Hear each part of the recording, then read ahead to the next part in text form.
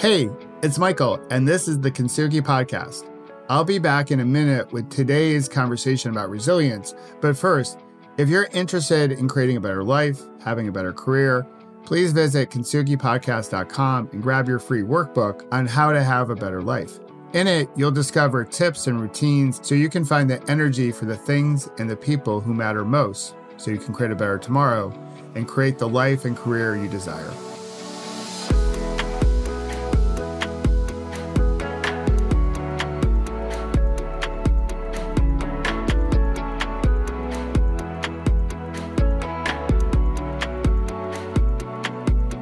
Hey there, it's Michael. So when my daughters were born, I started journaling, which is something I normally don't do.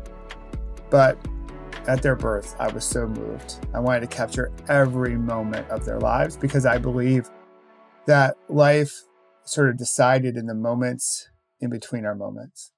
And the deal was they would receive them after they graduated college or university, and they started off into their next chapter of life, their professional career.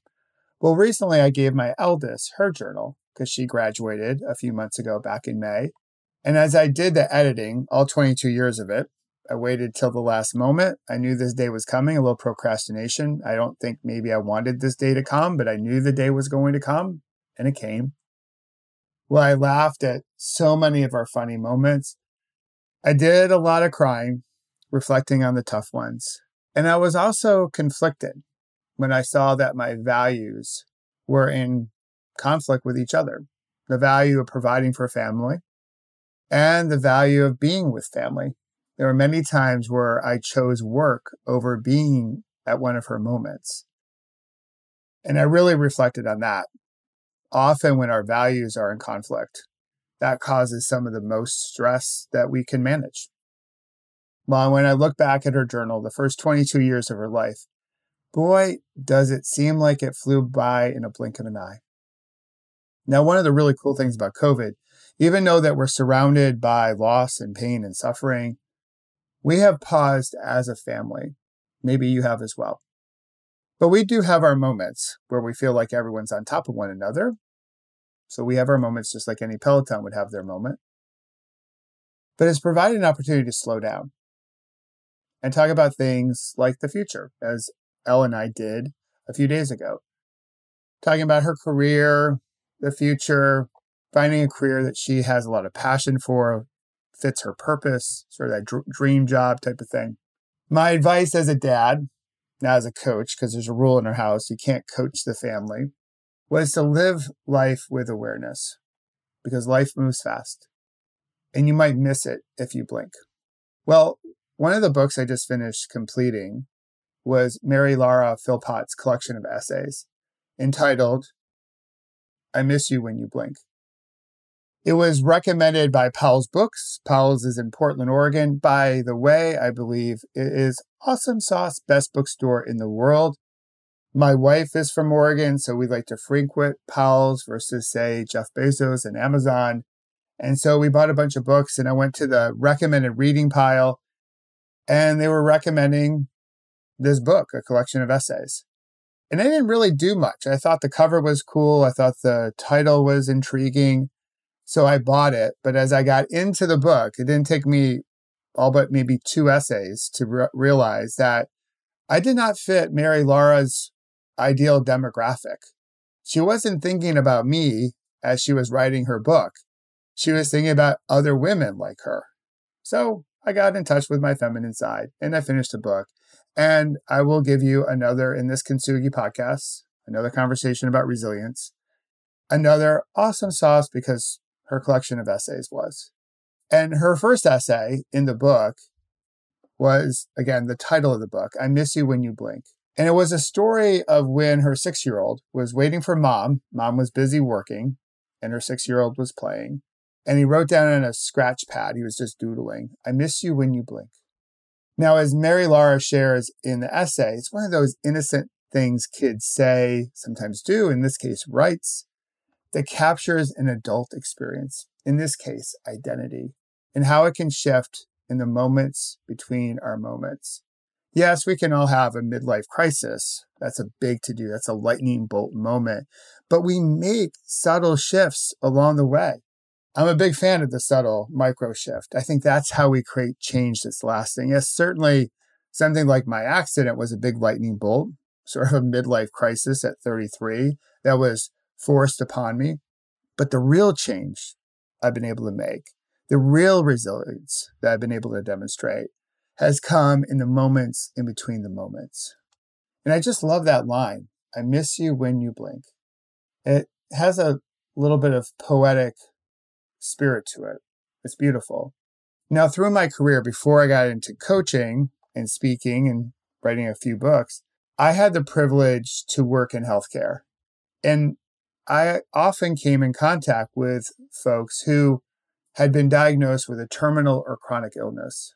And when you speak with them, if you've ever had a chance to speak with someone who has sort of dealing with that same fate, suffered that same fate, maybe a friend, or maybe you too work in healthcare, you know how incredible their strength is in that moment. There's a clarity in how they see themselves and how they see life.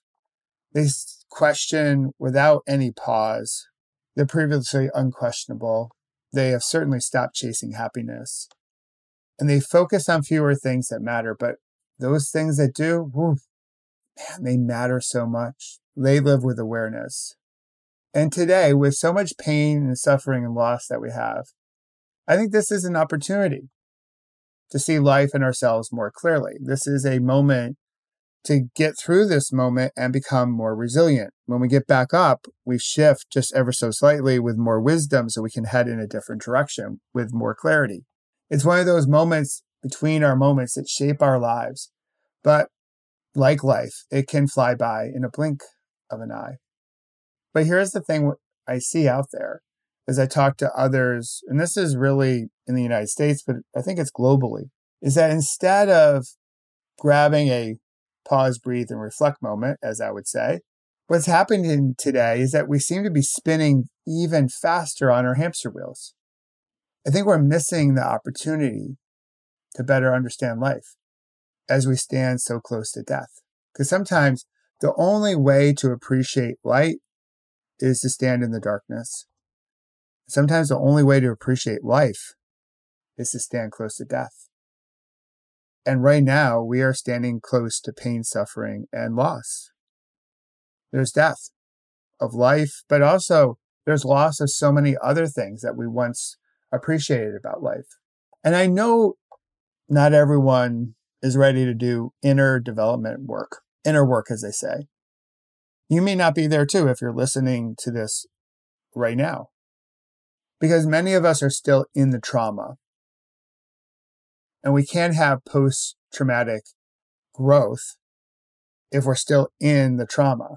And when we think about the grief cycle, so many of us haven't reached acceptance yet, that acceptance phase in how we deal with grief. Until we get there, it's hard to have the growth.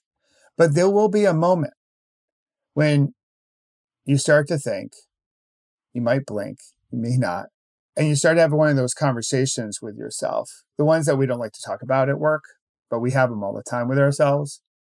And you may worry if you have what it takes to reach for better instead of trying to revert back to normal, because that's comfort, the normal part. It'll be one of those moments between your moments.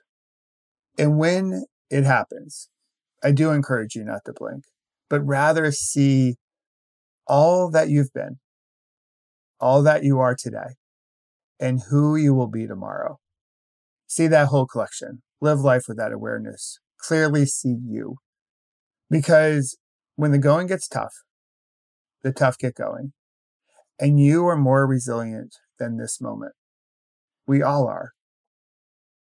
But we can only get through this moment in the way that we want to reach for better, instead of going back and reaching for normal, that comfort zone, if you will, if we live life with awareness. So I want to thank you for listening, as I always do. Hopefully you can leave a review or subscribe or share with a member of your Peloton. We have another day, by the time you're listening to this, before our breakaway from burnout conversation on August 27th at 5 p.m. Eastern. I hope you'll join. I'll put the link to save your spot in the show notes. And if you have a question about this conversation about resilience, or really anything else under the sun, anything about life or career, you can visit kintsugipodcast.com and leave your question there. And while you're there, you can check out a one-of-a-kind life and leadership development program called The Paceline. I built it for all the corporate warriors out there looking to do more with their lives, looking to reach for better, not to go back to normal. So I hope you'll check it out. And maybe you want to become a member and we can be on this journey together. This journey to live life with awareness, to celebrate how imperfectly perfect we are, and to celebrate all of our scars, wrinkles, and blemishes, because they tell this beautiful story that we have lived life. We have, yes, fallen down, but we have gotten up with more wisdom, and we're making such an important impact that can create a better tomorrow. And that's what it's all about. So until next week, be healthy. Remember to pause, breathe, and reflect. And of course, I have to say this, have fun storming the castle. We'll talk to you then. Bye-bye.